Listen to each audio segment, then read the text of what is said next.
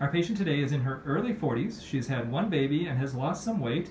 As you can see, it's left her with a good amount of extra skin of her tummy. So she's got the skin roll down here and the one up here.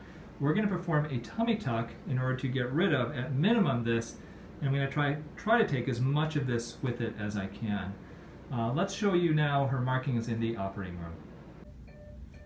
Here are the markings for the operation. I'm going to be making an incision way below. You can't see where the underneath marking is, but it's just below all of the panniculus. And the goal is to remove everything up to here, higher if I can do that. I'm also going to do some liposuction of her hips out here and here to bring those in. It will leave her with a hip-to-hip scar and a little scar around the belly button. And I'll show you how she looks here once we're all done. We're all done. We took almost 9 pounds off of her tummy. As you can see, almost everything that we had marked off. She does have a hip-to-hip scar here, a little scar around the belly button. The belly button looks a lot different than it used to.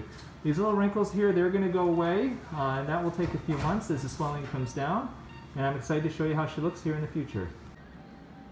We are 2 months out of her tummy tuck, and she is healing really, really well. She does have the scar that goes around the belly button, and there is a hip-to-hip scar just underneath the underwear over here. She still has some swelling, mainly in a triangle right through here, and that swelling is going to come down, and over the next several months she is going to get a bit flatter. Now that she's 2 months out, she really can do whatever she wants activity-wise, and so we're getting her back to completely normal.